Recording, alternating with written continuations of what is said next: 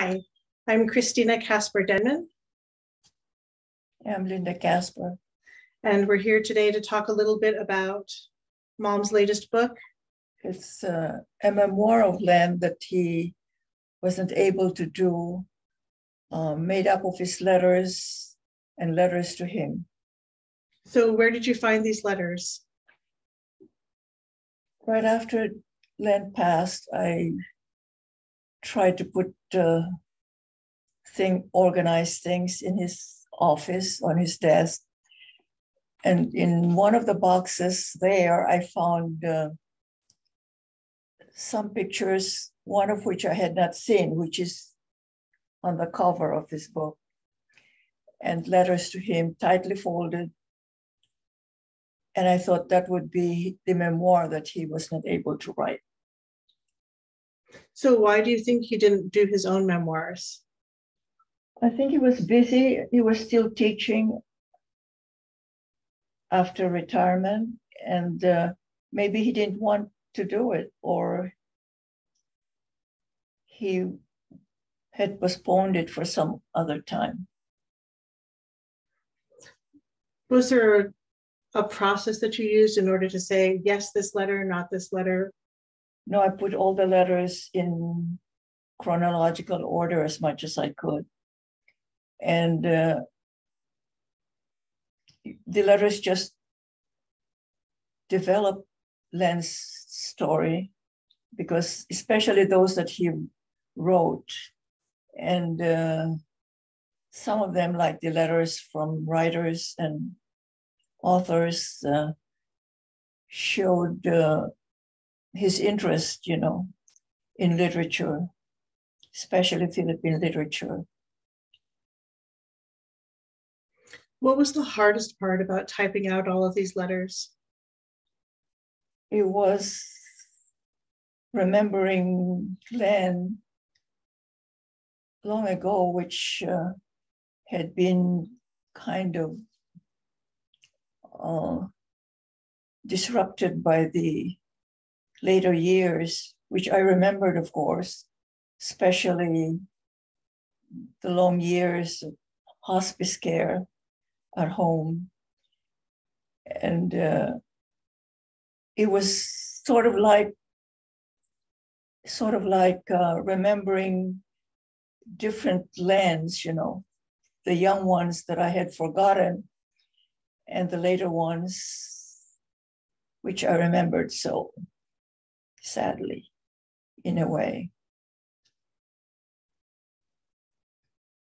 In a sense, it's not just his memoir, but it's yours, and it's a history of your relationship and your friendships with other people's. Yes, it's all the things, the events, the people who created Len's life, made it what it was. And I think in that sense, it was kind of confusing for me, because my memories had to be kind of organized again, starting from the beginning and towards the end. And it was hard, but I felt I had to do it. I couldn't just throw the letters away. And maybe this is how Len planned it, let Linda do it. I don't know. It's even now trying to look for typos and things like that. I find it hard to read through the book. And I hope it's as good as Len. I don't think it would be as good as Len would have written it, because one of the reviewers said that his work was erudite and literary, but I don't think this book is. It's just letters and my explanation of how it started. In a sense, this is less about his literary life and more about Dad as a human being. Yes, it is. Although there are parts of I added the reviews of his books too to show the effect he had. And I was so sad and so happy that so many responded to the news of his passing that Cecilia Brainard had put on her Facebook. I didn't realize, that there were so many young writers who knew him only through his books. And one of them said, she knew Philippine literature through Len's writings. He was always reading, writing, but also enjoying life. He liked to plant, he liked to mow the grass, he liked to... Well, as much as anyone likes to mow the grass. Well, he had to.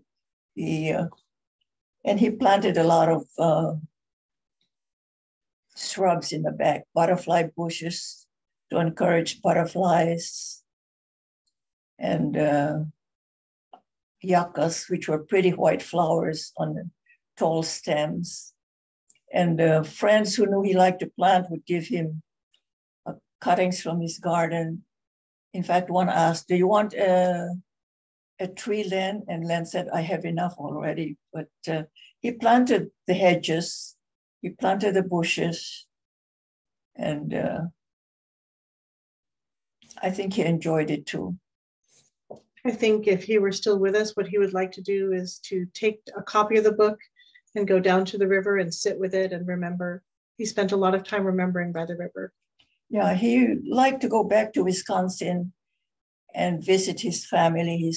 He had 4 sisters and 3 brothers, and his parents in their old house, And he would visit his high school teachers, and they would take him out, went to the Dells, went to Baraboo, which was the first circus in the States, I think. Beautiful churches. I think he never forgot his roots. He was proud of having lived through the Depression, which was kind of hard, but his mother, Caroline Ader, did a wonderful job, They didn't feel they were poor, although because everybody else was poor, Len said. Well, I'm glad you were able to find those letters and transcribe them for us so that we could learn a little bit more about him as well.